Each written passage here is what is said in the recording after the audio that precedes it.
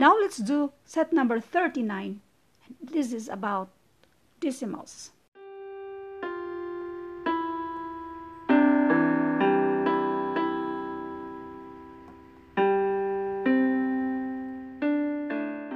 Question number 1.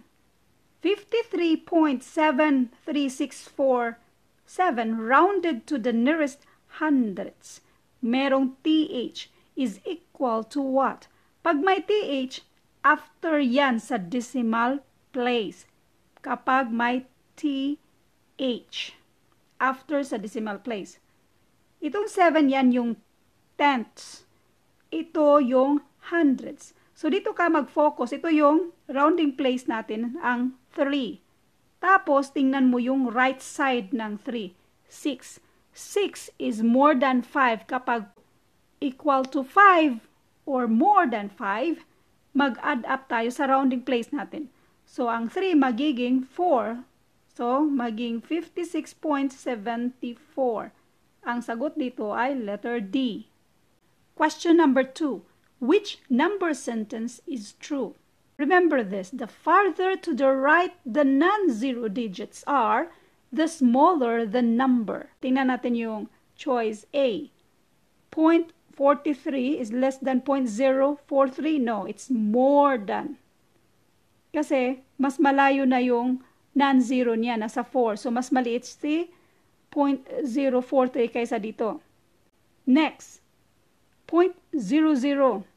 Dalawang 00 ang layo from decimal kaysa dito. So, ito, mas malaki ito kaysa dito. So, it's less than. Mali rin. Sa choice C, may tatlong 0 from decimal. So, mas malayo itong non-zero. Ito naman, mas malapit. Dapat, mas malaki ito. So, dapat ganyan yung arrow niya. Mali pa rin. Choice letter D. Mas malapit siya. Ito, mas malaki kasi dalawang 0 pa bago yung 43. So, ito ang mas malaki kaysa dito. So, tama itong greater than. So, 0.043 is greater than 0.0043. Number 3. Let's do addition. Itong decimal na ito, dapat naka-align yung decimal na yan. Tapos, 1, 2. 1, 2, 3. So, ito yung unahin natin. Yung pang-last ay 7. So, dito ka na mag-focus. Pangatlo yung 7. Wala na yan. Next, 9 plus 6, 15. So, 5. Tama ito. Then, carry 1. 0 plus 1 plus 3 equals 4. So, mayroon kang 4, 5, 7. Ito na yung tamang sagot. Huwag mo nang sayangin yung oras mo para i-add pa yung the rest na numbers. So, ito yung tama. Para mas klaro lang, ganito ang gawin natin. Isulat natin ulit. Para sa medyo nalilito pa rin dito. So, naka-align na siya. Dito tayo sa pinaka-right, unahin natin yung pinaka-right. So, this is considered as 0. Plus 7 or bring down 7 lang. 9 plus 6, that is 15, carry 1. Plus 3 equals 4. Tapos yung decimal niya, this is 17. Carry 1.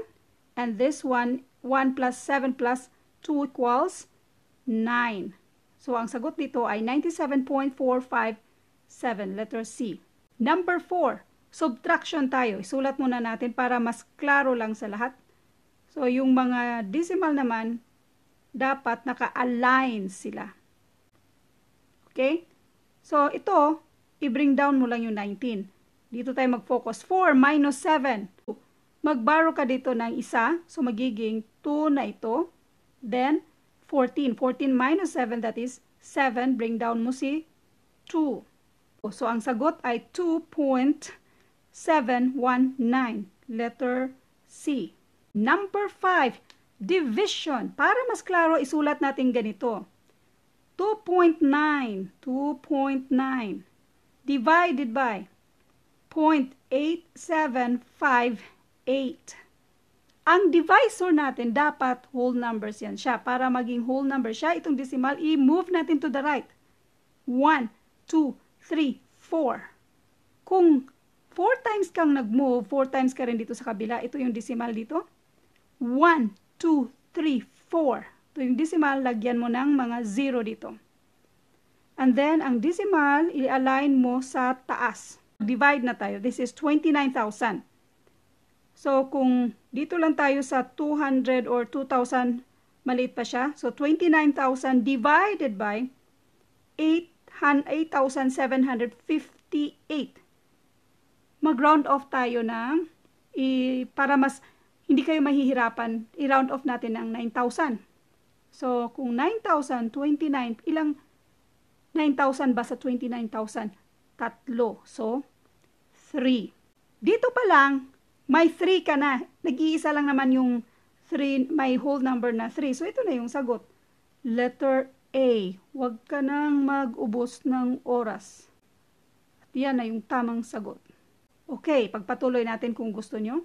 So, mag-proceed tayo. I-multiply mo ito and that is 4,7,2,6,2.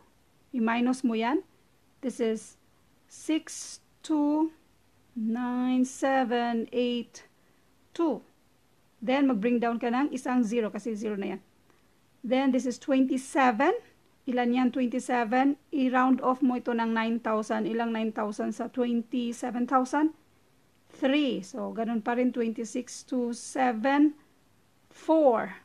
So, 6. So, 8, 9,000. This one is 1. So, ang sagot dito ay 3.31. Letter A. Again, para hindi masayang yung oras nyo, once na makita mo na nag-iisa lang whole number dito sa choices na 3, doon ka na, yan na yung tamang sagot.